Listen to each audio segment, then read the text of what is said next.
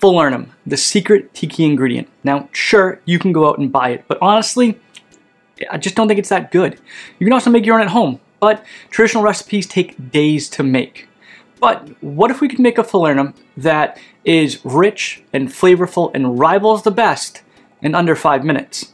Well, today on Mixing Up Tiki, I'm going to show you how to do just that. So, let's do this. Now, a little while back, I did a deep dive onto Falernum, and I'll leave a link in the description below and a card right up here. In that video, I compared 4 different Falernums: John D. Taylor's Velvet Falernum, the Bitter Truth Company's Golden Falernum, Falernum number 9, plus the Tropical Standard Falernum. Now, while I did pick Tropical Standard as the winner, there were things about each of them that I just didn't like and think could be improved upon. The John D. Taylor was fine. It wasn't super flavorful, and it kind of just fell flat. The Bitter Truth Company Golden Falernum was delicious, but it had a unique flavor that didn't really fit the flavor profile of the other 3. Therefore, swapping it out in recipes just didn't seem like it made sense. The Falernum number 9, also good, but way too gingery. And then the Tropical Standard Falernum, yeah, I picked it the winner because I like the taste the best, but let's be honest, it's a very complicated, long, drawn-out process to make the Tropical Standard Falernum. Plus, the homemade ones, the Falernum number 9 and the Tropical Standard Falernum, aren't shelf stable. So there's definitely room for improvement here. So I set out on the adventure to create an easy to make, super delicious, and shelf stable Falernum at home. I scoured the internet looking at different recipes. I reached out to modern Tiki Day bartenders like Jason Alexander and Brian Maxwell. I took the best parts of the 4 that I tasted in that video, and I tried to come up with a recipe that I think hits all the marks. So to make my 5-minute Falernum, you are going to need rum, water, sugar, cloves, limes, gum arabic, citric acid, and almond extract. When I set out to make this Falernum, I wanted it to be super easy and very customizable. So with that in mind, we're essentially going to be creating 2 different parts. The first is going to be a syrup, and the second is going to be an infused rum. Now when we combine the 2 together, this recipe will yield 375 milliliters of Falernum. The Falernum that I designed right now for today's episode is about 25% ABV and 33 bricks, or about the same bricks or sweetness level as the liqueur, which is what I consider my Falernums. So the first thing we're going to make is our syrup, and this is where the first customization comes into play. You get to control how much sweetness is in your Falernum. Now, John D. Taylor, Falernum number 9, Tropical Standard Falernum, they sit at about 50 bricks, which is the same sweetness as simple syrup. If you want yours to be that, then great, I'll show you how. If you want it to be less sweet, like I prefer, so that I can have better control over the sweetness in my cocktails, well, I'll show you how to do that too. Essentially what we're going to be doing is creating a either simple or rich, either a 1-to-1 or a 2-to-1 gum syrup. That's really about it. So if you want your Falernum to be 50 bricks, or the same sweetness level as John D. Taylor or as simple syrup, what you're going to be doing is creating a rich gum syrup. If you want yours to be less sweet, about 33 bricks, which puts it more in line with liqueurs, then what you're going to want to do is make a simple or a 1-to-1 gum syrup, which is what I'm going to be showing you how to do today. To make our gum syrup, in a blender, combine 125 milliliters of water. Then add 125 grams of sugar. Now, if you want to make a rich gum syrup, what you're going to need is 93.75 milliliters of water and 187.5 grams of sugar. Next, add 20 grams of gum arabic and 1 gram of citric acid. Now, if you choose to go with a 50 bricks Falernum or a rich gum syrup, you can probably forego the gum arabic, honestly, because the extra sugar will add viscosity. However, feel free to add it either way. It's going to make a delicious Falernum. Now we're going to blend until all the ingredients are incorporated and the sugar has dissolved. For me, that's about 2 minutes. Now all we need to do is grab our sanitized bottle and pour in. Alright, now on to the next part of our Falernum. And here comes the next big decision that you need to make, and that is what you want your final ABV to be. Now for me, I'm going to have this be a final ABV of about 25%, which again puts it in line with most liqueurs. If you want yours to be higher, go with a different rum. If you want it to be lower, go with a different rum. I'm going with Tiki Lover's White. Now, here's how this works. Essentially, if you want your finished Falernum to be 25% ABV, you need a rum that is double that ABV, which is why I chose Tiki Lover's White, because it's 50% ABV. Now, one of the whole points of making this Falernum was to make it shelf stable. So in order to do that, it needs to be at least 16% ABV, which means that you cannot use a rum that is less than 32% ABV. The good news is most rums clock in at a minimum of 40% ABV, putting you at a finished product of 20% ABV, so you should be pretty safe there, especially if you want to use something like a Bajan rum, which would be more traditional to our Falernums. If that's the case, then something like a Dorley's 3-year, which is 40% ABV, will give you a 20% ABV finished product, and that will be perfect for shelf stability. To make our infused rum, in a blender, add 187.5 milliliters or 6.25 ounces of your rum. Add 1 gram of whole cloves, 8 grams of lime peels, don't worry about the pith, 5 grams of chopped ginger, don't worry about peeling it, and 1 milliliter or 20 drops of almond extract. Now we're going to blend this on high until all the components are finely diced. Now we're going to strain this through a nut milk bag. Now at this point, if you wanted to, you could filter this through a paper coffee filter. However, that's obviously just going to take a lot longer. What that's going to do is catch any extra sediment, and it's actually going to help stop this settling that happens from the ginger in the bottom of your Falernum, which is completely normal. From here, we're going to add back in the gum syrup, give it a nice stir to incorporate, and pour into our finished bottle.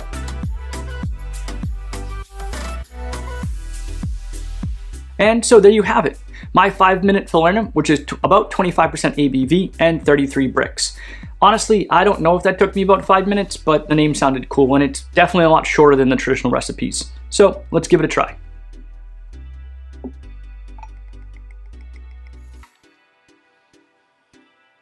On the nose, you get a lot of that ginger and that lime with a tiny little bit of the clove on the back end.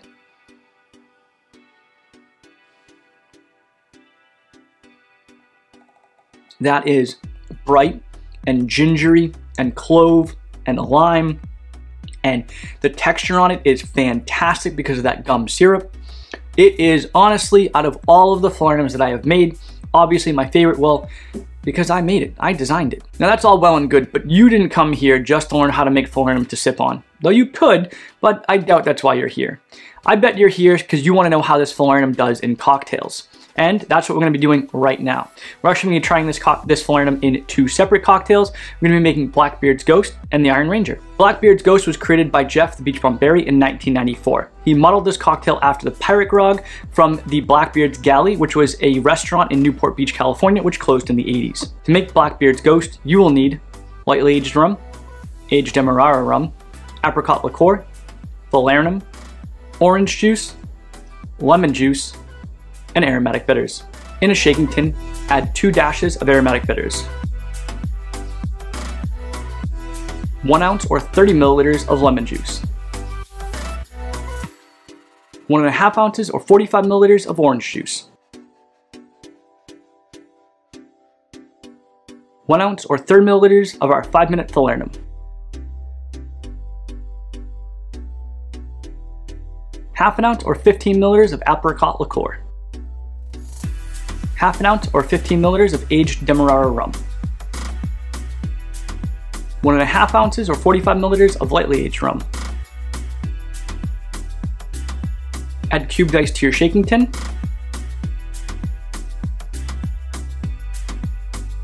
And shake for about 8 to 10 seconds. Grab a chilled Collins glass and open pour in. Garnish with some pineapple fronds and a lemon wheel. Serve with a straw.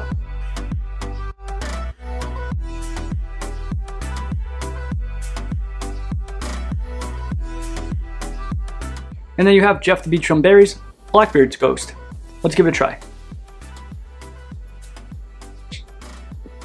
So, oddly enough, I don't typically like orange juice in cocktails. However, with the whole ounce of Falernum, it's actually doing a wonderful job of highlighting the orange juice.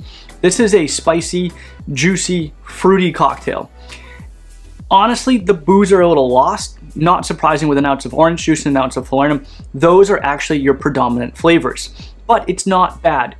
Do I think I could drink a lot of these? Probably not. It's a lot of sugar, but I definitely think it would be enjoyable on a hot summer day sitting on the beach. The Iron Ranger was created by Eric Castro in 2018 when he was at Raised by Wolves. He says that the inspiration for this cocktail came from the fact that we don't see bourbon or rye in a lot of modern tiki cocktails. However, their flavor profiles actually pair super well with these tropical flavors, and I tend to agree. So to make the Iron Ranger, you will need bourbon, Falernum, simple syrup, pineapple juice, lemon juice, and aromatic bitters. In your shaking tin, add 2 dashes of Aromatic Bitters, 3/4 of an ounce or 22.5 milliliters of lemon juice, 1 ounce or 30 milliliters of pineapple juice, half an ounce or 15 milliliters of simple syrup, half an ounce or 15 milliliters of our 5-minute Falernum, 2 ounces or 16 milliliters of bourbon,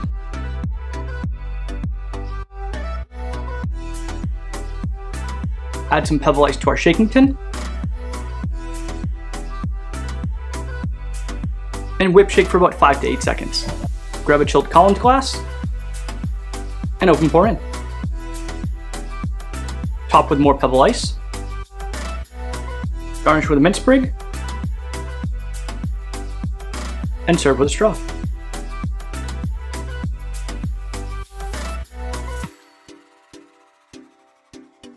And there we have Eric Castro's Iron Ranger. Let's give it a try.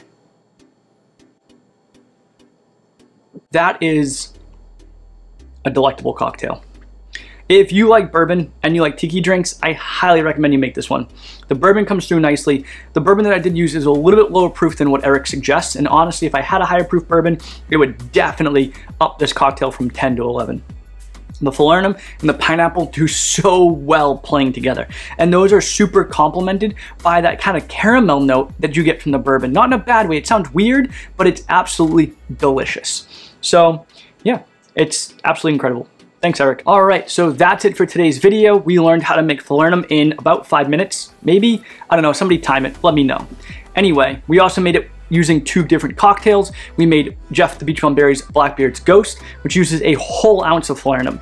That was a lot. It was a spicy cocktail. And Eric Castro's cocktail, the Iron Ranger, which uses bourbon as its base, and it is absolutely delicious. Thank you guys so much for watching. If you enjoyed this video, please make sure to give it a thumbs up. Subscribe to the channel, click that notification bell. Follow me over on Instagram and TikTok at Mixing Up Tiki. And until next time, you guys know the deal. Koli Maluna. I don't have any cocktails.